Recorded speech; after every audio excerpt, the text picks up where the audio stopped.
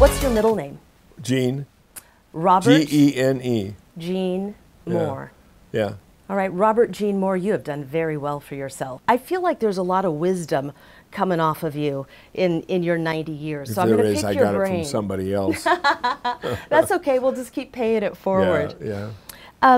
This is your office, and wow, it is just chock full of all kinds of memorabilia from your life. Do you have a favorite thing? Oh, I think probably I lost my wife about a year ago. We've had 66 years of wonderful marriage and 3 sons, and I've been awfully lucky. And she helped me build the business. I'm sorry, but she also inspired the business by her care of how we fed our family, and those became very important things in our life. And one thing led to another. When I read about the two of you and the history of not only the business but your marriage, 66 years. Can you tell me about her? It sounds like a beautiful love story. Well, she's a lovely lady. We worked together at a company called U.S. Electrical Motors. And I got out of the service and I had 3 years of education on the government. And so I went to work for U.S. Motors at night and went to school during the day. And I did that for 3 years. And she worked days and I worked nights. And throughout this 3-year period, others thought that we should get together. So we had a blind date with another couple. And it went okay. My mother said, well, how was the girl you were with last night? And I said, I don't know, Mom. She's so quiet, I'm going to have to take her out again. And obviously I did. And we've had a very precious life. We've done a lot of things together. So I've had the feeling of success, and I've had the feeling of just total failure, losing everything. And I don't know that it did me any worse or any good, but if you fail, pick yourself up and go on, because that's the only way to do it. And resilience. I guess I've had that experience. But Charlie, of course, was always with me. Incidentally, her name, Charlie, they're in an old English family, and the firstborn was always named Charles. Well, but she was a girl, so her parents named her Charlie.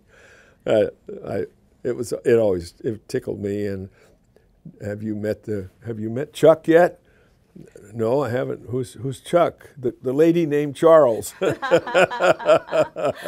a good story. And so it's been a very fun thing in our life. What would you say are the secrets to a good, long-lasting marriage? You'd think I'd have a good answer for that, wouldn't you?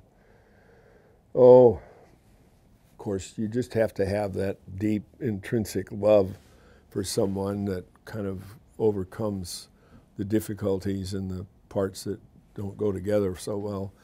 But I didn't have a lot of those. Charlie was a very easy person to live with, and I don't know, we didn't have a lot of trouble. And the biggest thing was I was so filled with energy and desire to be a success in some kind of business, and she's just always helping me.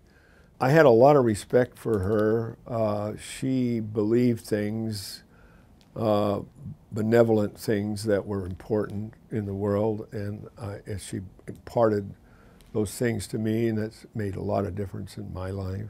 I really see her influence all the way through my life. I think that's good. I mean,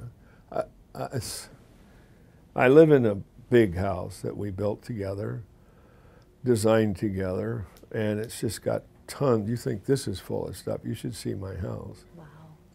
And there's so many bits and pieces of memorabilia between us and our families and stuff that I think just a couple nights ago I spent some time walking around just looking at things and looking at memories of things we did together, and it was pretty cool. And we had some very strong feelings about the world and what we should be doing and what we shouldn't be doing. And we shared those. And if you find yourself in a relationship where you have those things, you're very blessed. And I feel very blessed, still feel very blessed. I can't imagine. I remember losing my mom and my dad. Yeah. So I was in my 40s. Yes. So that's, 40 years of knowing somebody.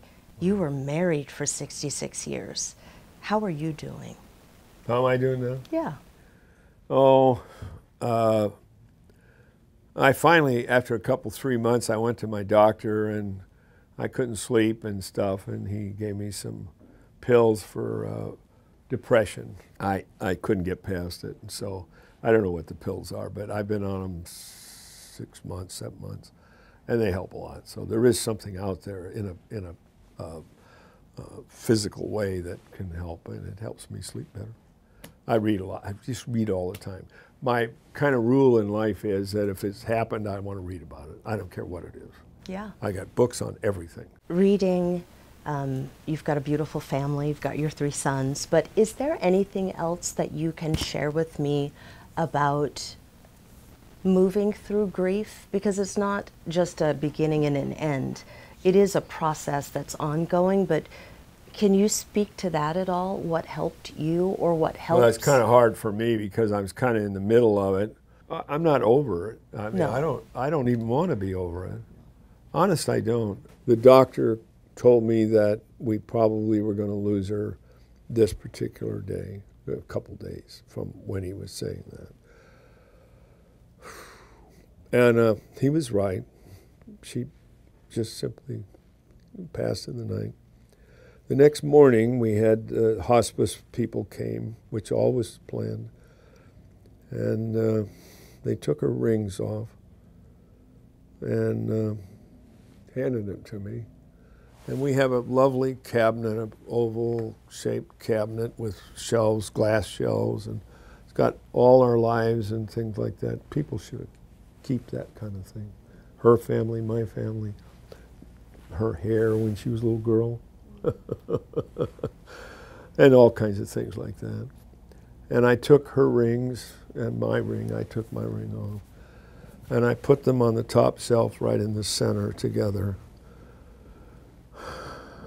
while she was still in the house. And I look at those things a lot.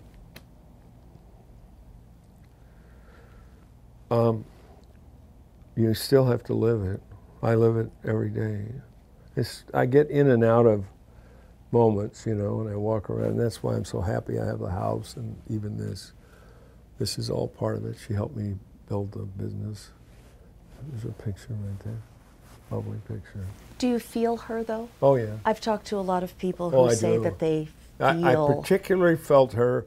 I think it was the night before last. It was not last night. It was the night before last, and I was pulling the blinds in the house, and I looked at this cabinet, and I started looking at the pictures, and I had these are good things. I'm talking about good things, not sad things. I mean, I'm 90 and a half, actually. And she was a year older than me, so she was 91, almost 91 when she passed. I don't know. If something is inevitable, and it certainly is, you just have to make the best of it and live it. I have a lot of little sayings that I've put into my life that help me get through it. But don't shy away from the reality of having a long life with someone you love. Don't shy away from it. I don't think there's any need to, and I haven't. So here I am. Well said. Thank you for sharing that. Thanks for asking that. I appreciate being able to express those things. You're nobody till somebody loves you. Oh my gosh, I'm not saying. You're nobody till somebody cares. You may be king, you may possess the world and all its gold, but gold won't bring you happiness when you're growing old.